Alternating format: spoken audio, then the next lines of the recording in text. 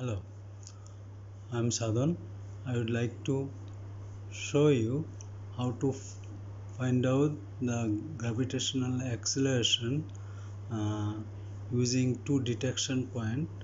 If one object, preferably very solid object and weight is very high, fall from its rest point and from the first detection line, and if it travels s distance in t second, then s is given as s equal to ut plus half gt square, where u is 0, so s equal to half gt square.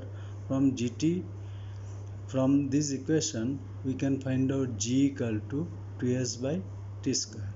But the problem of measuring this g using this type of experimental system is that we may not get uh,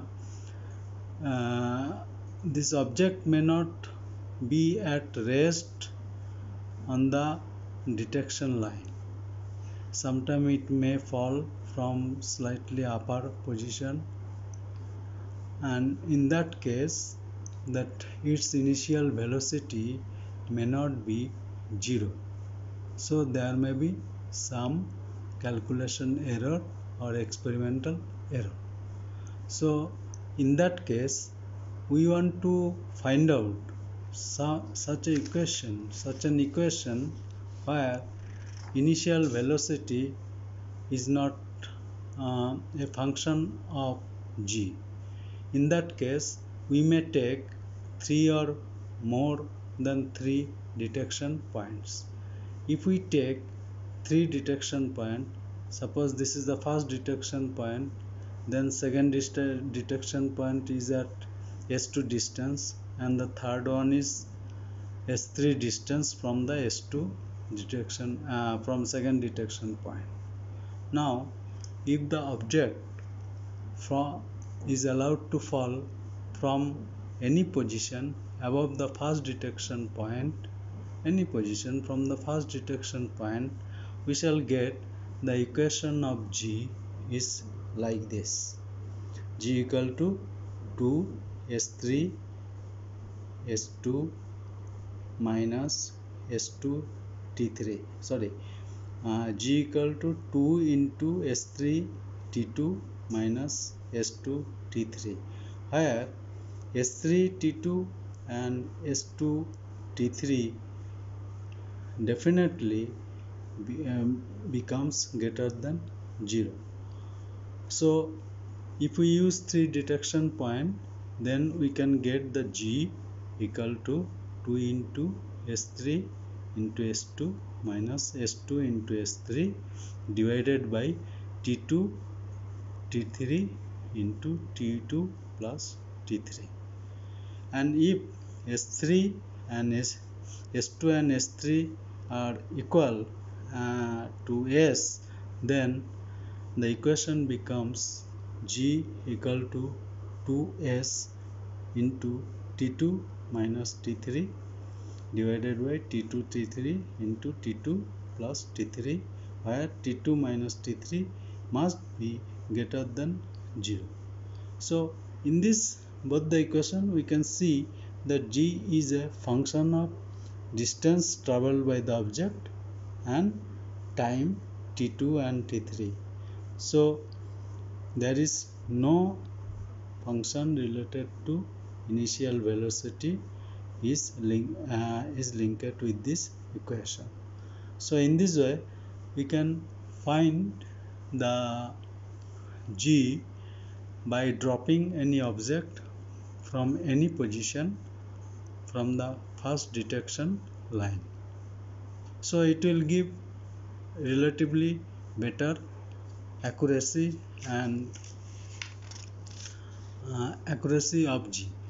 So in this case we have to remember, as it falls in the air, so this object weight should be little bit higher, means it should be heavier object, and we have verified this equation by calculating theoretically. Let this object is on the first detection line and its initial velocity is 0, then theoretically we can calculate that this object, if this object is let fall, then it will take t2 time, which is equal to 0.4517539515 seconds. This is second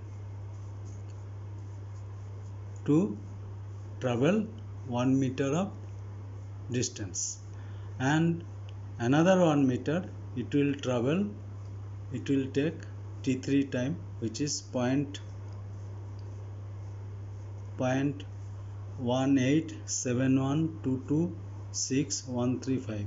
You can see that t2 minus t3 is greater than 0, and from this time and s equal to 1 meter, if we calculate, we can see that g is equal to 9.800, some other decimal points are there, meter per second square.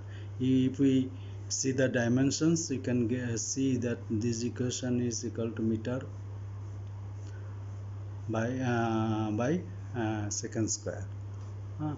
So it matches.